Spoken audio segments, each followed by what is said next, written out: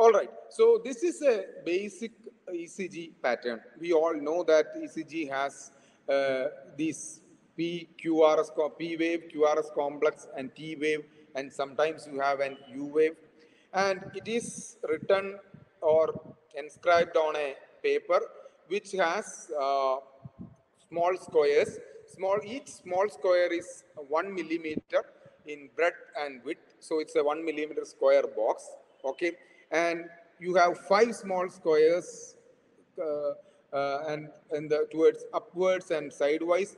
Then that constitutes a big square.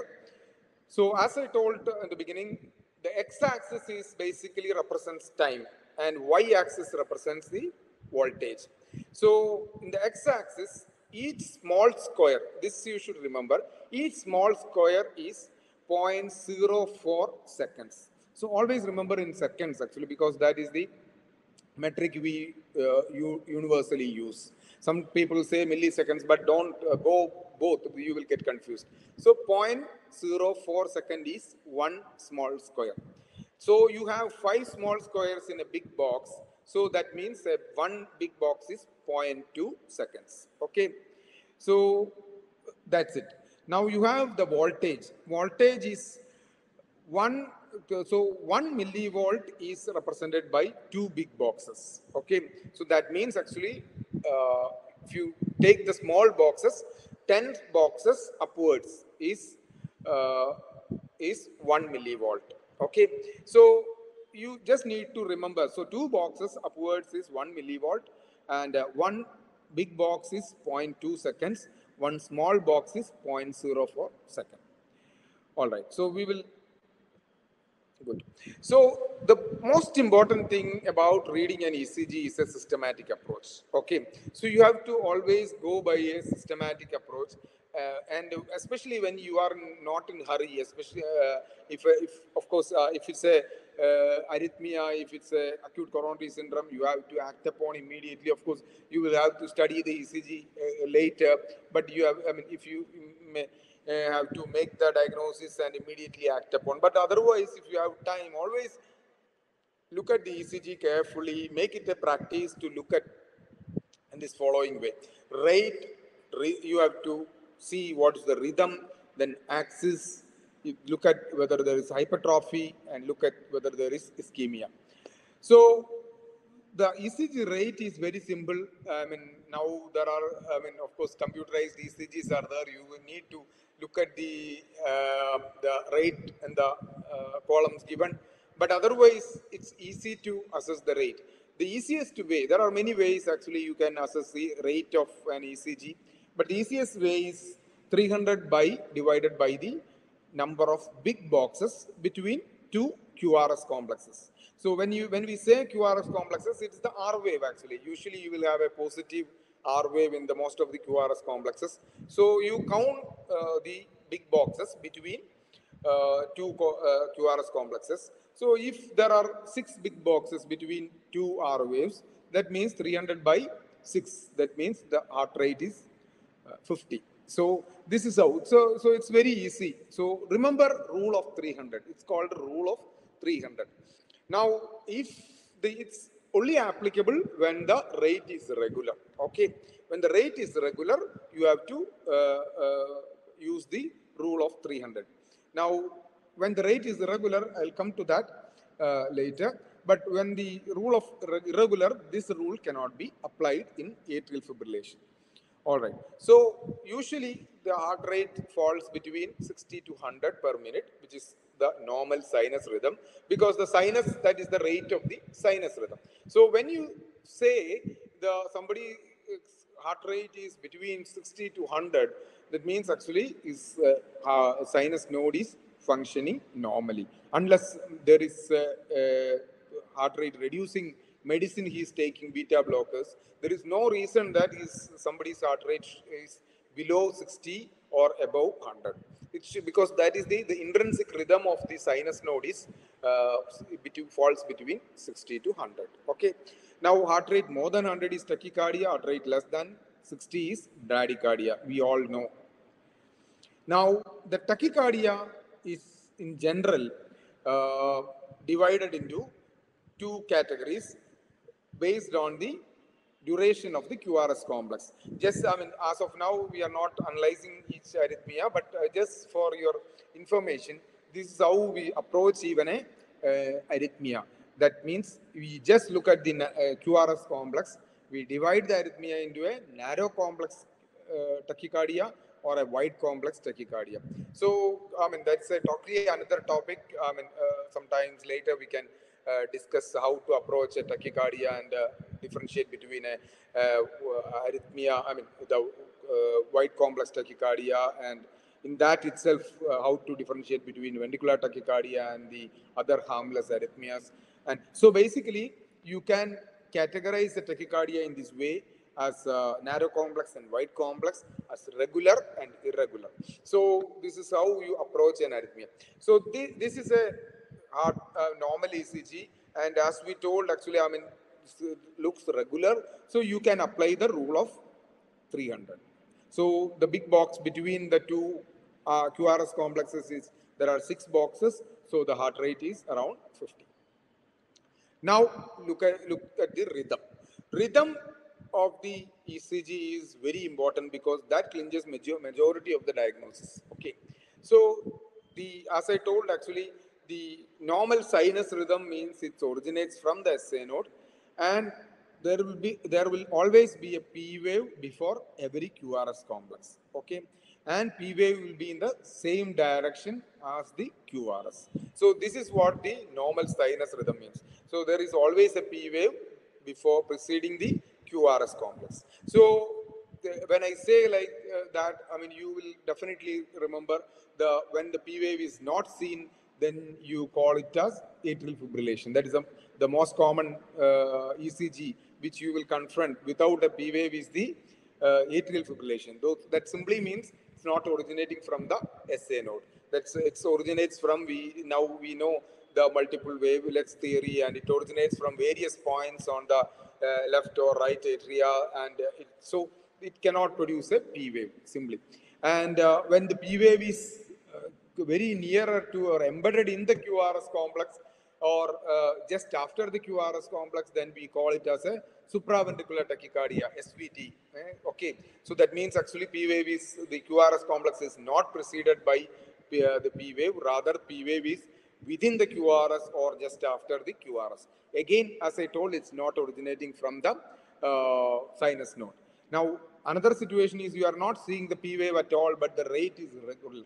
That's again, you cannot call just because the rate is regular, because there is no P wave. So we call it as a junctional rhythm. Okay, that simply implies that it's not from the SA node. It may be from the AV node, it may be from the bundle of leads, it may be from the Purkinje fibers, but P wave is not there. The QRS is not preceded by a P wave, then you don't call it as a sinus rhythm. Okay, so this is the so you can look at this ECG. You can see that every QRS complex is preceded by a P wave, which is an upright P wave with a normal, I mean, with a regular morphology. The morphology is not changing. The morphology is same in all the ECGs, all the P waves. So we call it as a regular P wave, I mean, normal sinus rhythm, and the rate is between, as I told, 60 to 100.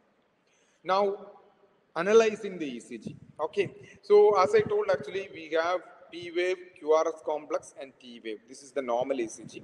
In between the waves, you have intervals as well as the segments. So segments are the isoelectric portions of the ECG. That means actually it's a straight line. It's a horizontal line which has not much fluctuation. So we call it as isoelectric portions.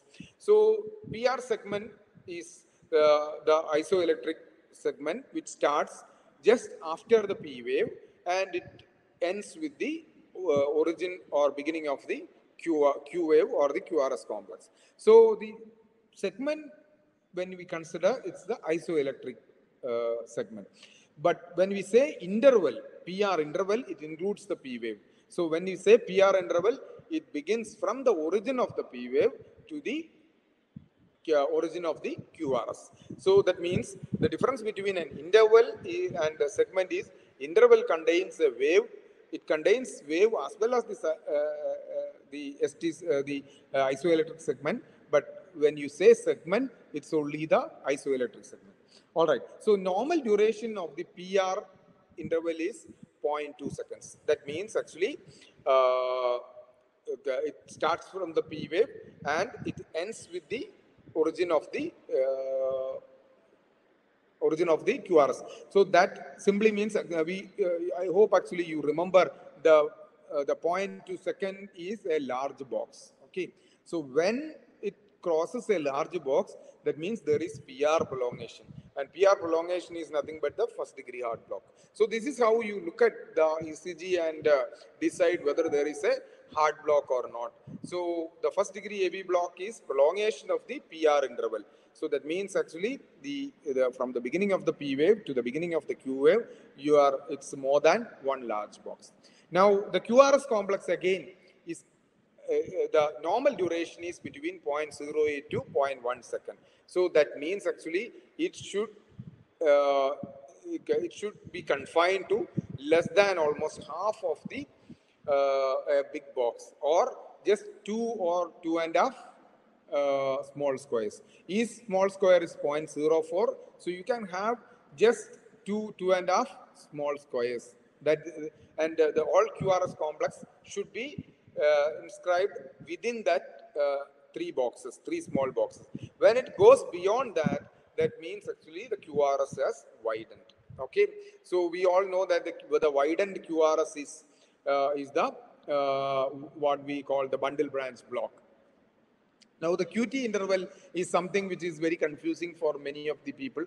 So QT interval the first thing we should remember is QT interval represents the repolarization of the heart. That's where its importance comes. And it varies from person to person. It varies according to the various other physical and the electrolyte changes and physiological conditions. It changes. According to the heart rate, it changes.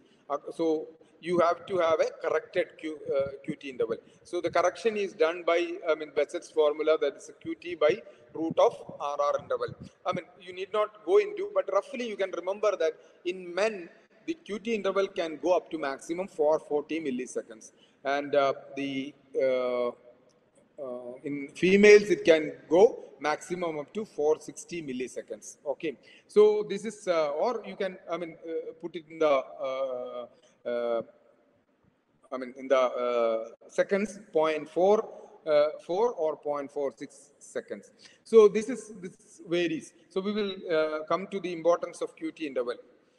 So in general, prolonged QT is seen in conditions where you have some drug effects or some electrolytes effects. Like the commonest one we see is the hypokalemia. Hypokalemia and hypocalcemia is one of the commonest situations. Then you can get prolongation of QT interval when there is ischemia, when myocardial infarction is there. Then you have the congenital long QT syndromes are there. Increased intracranial pressure, you can have a prolongation of QT interval. So this is important when you analyze the ECG. But you need not, even if you miss this, it's okay, fine. So the other important thing when you look at an ECG is the AV blocks. Okay, so AV blocks are very easy to recognize. It's not something very difficult if you know what to look for. So as we discussed, actually, when there is a PR interval prolongation is the first degree AV block. So when we say AV block, you should always remember what is AV block. AV block is atrioventricular block. Okay, so that simply means actually the impulses conducted to the AV node. The impulses conduction up to the AV node happens without any blocks because it's the internodal pathway, and from the SA node it reaches AV node very fast. Now from the AV node, you have the bundle of His, and it has to travel down the bundle of His to the fascicles, to the bundle branches, right bundle branch and the left bundle branch.